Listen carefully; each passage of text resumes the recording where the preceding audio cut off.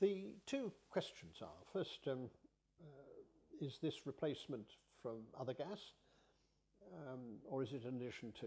Well, I'm not sure you can ever say that, an answer to that very clearly, but if you're talking about the strategic defence of our interests in Britain and in Europe, then not to rely on gas coming from countries who are unstable or unfriendly seems to me a perfectly sensible thing to do.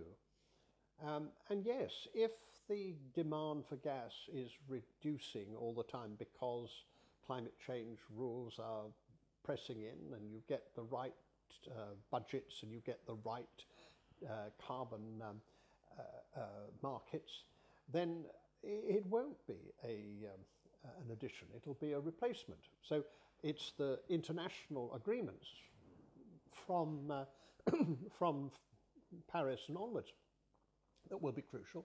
And in Britain, it's the carbon budget, and we're making it absolutely clear, and the government has accepted that it has to be done within the carbon budget, and the carbon budget won't be expanded because we've got this gas.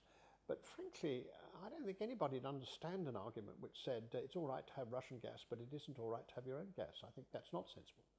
But there is a last bit which we are very keen on, which is the time-limited bit, in the sense that we do want to make it clear that this is an interim situation. So people who put down infrastructure which manifestly is based upon the continued use of gas well into the late 30s really do have to understand that that isn't going to provide a return.